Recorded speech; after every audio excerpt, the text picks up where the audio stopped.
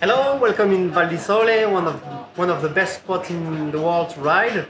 We are here for the World Championship. They did a lot of work on the XCO track. It's really different than the previous year. It's more technical now. It's still one of the hardest track, but more technical, especially on the first section.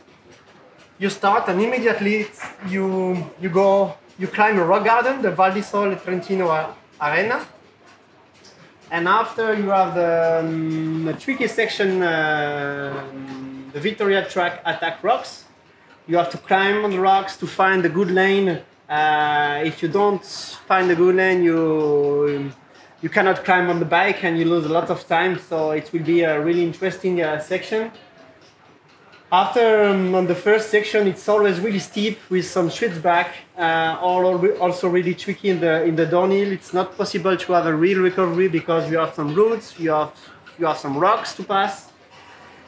After you arrive on the second steep climb to the top of the track, you have a little bit more flowy descent to the first feed zone.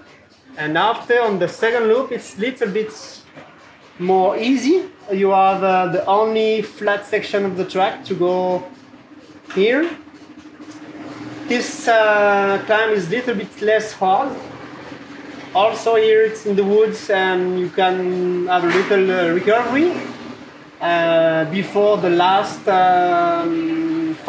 really fast downhill of the track before the finish line.